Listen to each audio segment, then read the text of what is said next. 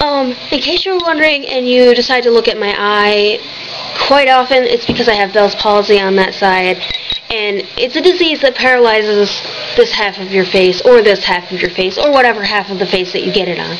But what it does is it pretty much paralyzes the nerves, but you can recover from it. I'm 99% recovered, and I'm going to tell you about the experience that I had with this. It was pretty horrible, in fact, because I've had it since 6th grade, and now I'm in high school.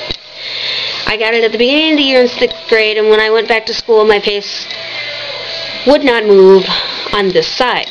So all of the sounds in my right ear were twice as loud. I could not blink my eye. I could not move the right half of my mouth. I could not smile correctly, and I could not smell out of my right nostril. I could not also lift up my right eyebrow, which I can do now. But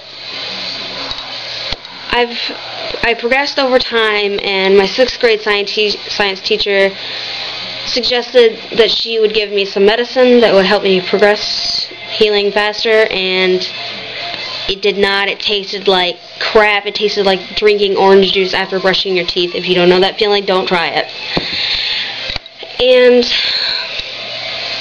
I've had to deal with mockery since then. I got it when I was 10. I've had it, I don't remember, 5.5 years now, I guess. I'm turning 16 in December, and it's May, obviously, because, you know, Mother's Day. Watch previous videos. And if you have problems with your Bell's palsy and it doesn't heal faster than it should, you should definitely go to a doctor, because when I went to a doctor, he prescribed antibiotics, and they did not work because it was not a bacterial infection in my face. It was an actual disease. So he prescribed a certain medication to help the paralyzation. This is actually a true story, because if you do look, I do not blink my eyes at the same time sometimes, and when I smile, my eye closes smaller than it should. See? And when I do laugh, it looks incredibly awkward, so I don't really have that many friends, unless they don't really care. So, any more information will be given to you through a message if you decide to ask anything to me.